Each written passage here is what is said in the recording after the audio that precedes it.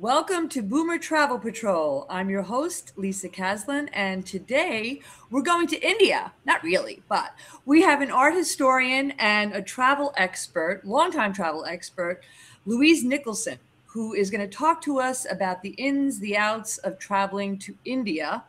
And she really is up to snuff on all things art and culture. So we'll have a different flavor of things to go do and go see. So, welcome, Louise. Thank you for joining. Hello, good to be here. There is no doubt that India is definitely a boomer bucket list item, right? So, I mean, once you kind of get to that stage in your life, India is usually a place that, you're kind of holding out and saying, gosh, I really want to go there, but it's so far away. How do I tackle this unique faraway destination? What's your advice? How do you get started? Well, I think first of all, you need to know when you're going around the year because that is crucial. And you have to know whether you mind about being hot or not. There is always, at any time of year, some really great places to visit in India which are not hot. So that is getting over the first hurdle. You don't have to be boiling hot. Of course, the opposite may well be true. I have just done the most difficult trip in my whole life. I did my honeymoon for our elder son and his wife. Wow. How scary was that? He gave you permission to do that? I'm shocked. Well, there was a terrible phone call when he said, Mom, about the honeymoon. Can you help? I said, well, I can help you if you go to India. He said, but Mum, it's got to be perfect. Nothing can go wrong. I said, but Will, stuff happens. And then it becomes the interesting story. He said, no, Mum. He's just come back and it was fortunately perfect. Even by micromanaging levels. Yay. So what they did, because they married in April, they wanted heat because they've come from Britain and it had been freezing cold and horrible through the winter. They adore sun.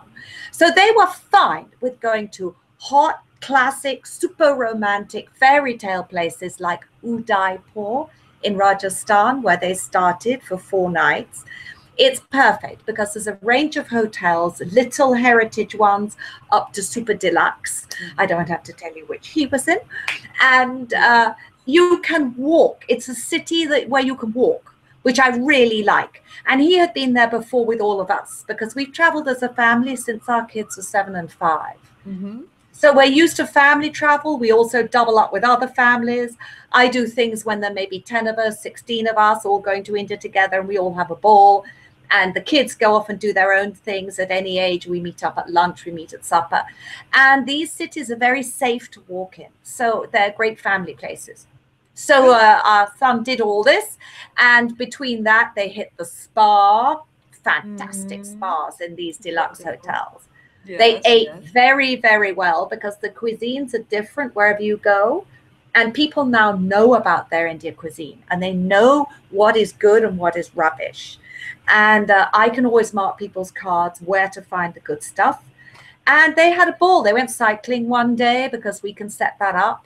I have a really great guide there who does that. And then they drove to Jodhpur, which is another fairy tale city, fairy tale. And they stayed in a very contemporary hotel that's built within the old walls of an aristocrat's house, within the walled city. So they could take little strolls in the morning, in the evening. They could go to other little old buildings which have cafes on the roof, etc.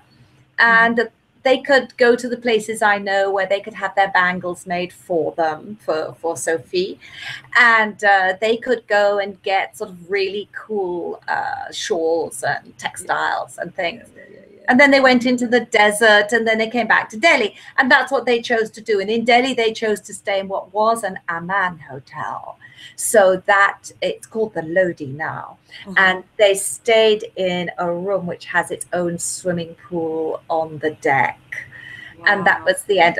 So you can do that kind of thing, or you can do, as young, energetic families, you can do something that's a much more modest level in the hotel line. But what I really do suggest above all is that less is more. Okay. And by that I mean stay 3 nights, 4 nights in a place. Do not think that if you're in India, you are gobsmacked by the size of it, and the one thing you've got to do is keep moving, moving, moving, because that way you actually don't see very much. It's better to be rigorously selective and maybe go to 4 or 5 places Well, and then that's get the down on the thing. ground. Yeah, that's the thing, though, because it is so big. We talked about the population, over 1 billion people, over 1 million square miles. How, when you're building a tour, I mean, Mm, are there certain questions that because you can't boil the ocean, so mm. you want to create the right pond. So, do you go by the person's personality, by their age, by their activity level? How do you home in on that right specific, square mile area to Yeah, visit? yeah. So the first thing that is my tip-top priority is I do no cookie cutting at all. Okay. Each client is new, separate. They are their individual selves with their own DNA, and they have their budget. I can work with any budget at all. From maybe you have $2,000-3,000 between you to make go as far as possible, or maybe you're pretty comfortably off. And I find out what they do and what their interests are. And I find out where else they've been, particularly if they've been to Southeast Asia, Oh, okay. because India is the fountainhead for so much of Mhm. Southeast Asia. So it may be very nice for them if they've been to, say, Vietnam, Cambodia, to then come and see where it all came from. Ah, okay. Um, and if they're particularly interested in crafts or textiles or architecture or food, then I build in these things. And because I've been going since 1980 and I have the most extraordinary friend network, that can be from weavers up to doctors, say, it's very possible for me to sort out things that complement their particular interests. And the other thing is moving at somebody's pace. Some people like to do quite something in the morning and then rest, read, draw pictures, whatever, in the afternoon, then go out in the evening. Other people say, Louise, please understand this. We have traveled halfway across the world. We are going to sleep when we get home. And they want to be at it from breakfast right round till sunset and after. Right, So right, I right. work with people's interests. Good. And the trip is always for them. Good. So I have a question about sort of the natural wonders of India, and perhaps even the animals. God, we dream about seeing a tiger, right? And some of these things, and the fauna, the flora. Is there specific destinations where that's a very cool adventure? Where would that take place? Yes. In the 60s, India began to realize that their open land was in great danger, because before independence of 1947, the Maharajas, the rulers, in fact, looked after their open land very carefully so that it was ready for a certain period of year when you did the hunting. And then it was free for all. And the animals were at huge risk, and so were the trees. So they started a system of national parks to protect the land. Now, some of these are really great to go and stay in. They have lovely lodges run by very knowledgeable, very congenial people. But India, to go and stay in one of these, is not like Africa. And this is something people have to understand. For Africa, you make a list, you go out on your game drive, and you tick off everybody. The zebras, the hyenas, the hippopotamuses, etc., the elephants. India's not like that. It's much more of a holistic experience. So whilst you may be told this is the part where you will see a tiger, frankly, if you will see the tiger is probably on tranquilizers or something, because tigers need a lot of space. And you may see them, you may not. So it's better to go with the expectation of just learning about the park, and you see what you see. Okay. And being more open-minded. And then you will probably have a really interesting time. There's fantastic birding in India. There are some places where you're very likely to see elephant, and all the various kinds of deer, like black buck and all of these different things. Mhm. But above all, it's a question of understanding that you're going to enjoy the land and you'll see what you see. And if you see a tiger, there we go. You're very excited. Fair enough. Fair enough. But you're not in a calling it up situation. Got it. Got it. So, what about, are there any things that we should be concerned with, relative to safety and health concerns? I mean, Yeah. don't drink the water and, that Yeah. kind of thing. Yeah. Okay. Okay. Yeah. There are definitely things to do with safety. And having traveled with my family so many times and also done a large number of trips for families, the great thing is that most of the cities, you can walk around and you're absolutely fine. Great. And this includes the big city of Mumbai. Okay. They're great for walking. And the smaller cities, fine. Our kids have been walking around alone since they were 8 years old. The main thing is they have to remember how to get back Yes. home. And I would say to them, you go together and hang on to each other. Yes. But I think, yes, you do not drink the water. You just have bottled water and it's there everywhere. For us, we provide it for our clients. It's always in the car, together with wet wipes and snacks and fruit and dried fruit and whatever people are wanting, so that on the journeys there are snacks and things like that. Good. In your hotel room, it's usually given, it's usually provided. In the smaller hotels, it may not be, and you just buy it. So yeah, don't drink the water. Do drink absolutely fresh local food. I would say go more for vegetables and the lentils called dal than for meat. Okay. And always give great respect to Indian people, because they're very, very exceptionally generous and kind and welcoming people who will include you in whatever they're doing. It's almost disarming. They can be doing something you would consider quite private, like a family wedding, or quite sacred, like a ritual in the temple. And you'll find someone will beckon to you, and they want you to be included in, because this is auspicious that they include a guest. Okay. And so the most important thing is to be respectful. Take off your shoes when you go into a sacred building, always.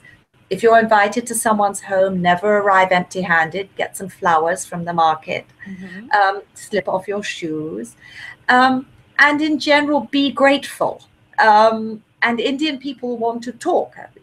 It is a country of huge curiosity amongst the people.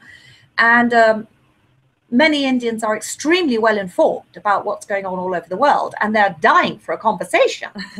There's a terrific book at the moment out by one of the great philosophers, Amartya Sen, and it's called The Argumentative Indian. And it's right up there. For Indians, nothing is fixed. Everything is up for discussion. So this may be a blue shirt, but no, it may be a red shirt. Let's discuss. So you can encounter, meet people, and that can be a really big part and an unexpected part of your trip. Yeah, I mean, I think the people in the country, the destination, really do make the trip, don't they? Yeah. Absolutely. All right. So before we wrap up, tell us a little bit about your exciting trips coming up this year and maybe into next year. Well, I have a truly once in a lifetime, I use the phrase advisedly, trip in December, which is going to be a small trip. I'm in fact leading a longer, more complicated trip, but I am setting up a little trip to enable people to go to see His Holiness Dalai Lama, bless a new temple outside Bangalore, and then give 2 sets of teachings. And that is super special. Yeah. Then moving on from there, I'm doing a trip through South India at the beginning of next year. That's a perfect time, January, to visit South India and to see the early story of India, which particularly relates to anybody who has been to Southeast Asia, because it's from there that the great temple ideas, Hindu ideas, temple ideas went eastwards. And it's rich in traditions. All these temples are living places that go like mad, morning till night. And they have their own elephants in the temple. It's great fun. And then I'm doing one to the north, which is more your classic from Mumbai through the fairy tale Rajput cities of Udaipur and Jodhpur, and to Nagaur, which is a heavenly desert city, which has a Sufi music festival from musicians from all over the world each year for 3 days. It's total magic. And you stay there in beautiful tents, which don't feel like tents at all. They feel like the most luxurious room you ever had. And then, of course, we go to Delhi, Agra, and Jaipur for the end. And then this time next year, end of April, beginning of May, I'm going to do a brand new tour to Sikkim, which is in the north, in the lower Himalayas, with wonderful Tibetan monasteries, beautiful mountains, views of the snowy peaks, walks, flowers, gorgeous people. It's that little bit of land between Bhutan and Nepal. And it hasn't so far suffered from the tragedy of the earthquake of Nepal. So it's very beautiful indeed. Oh, wow. And very unknown, very few tourists. So you'll be right off the beaten track. Ah, love it, love it, love it. Okay. So if anyone wants more information about you, about India, they should go to your site. And that's Louise Nicholson India, right? .com? Yes. Okay, perfect. So we will see you again soon. Keep us up to date on all your exciting adventures. I shall. Thank you so much. Have a good day. Take care.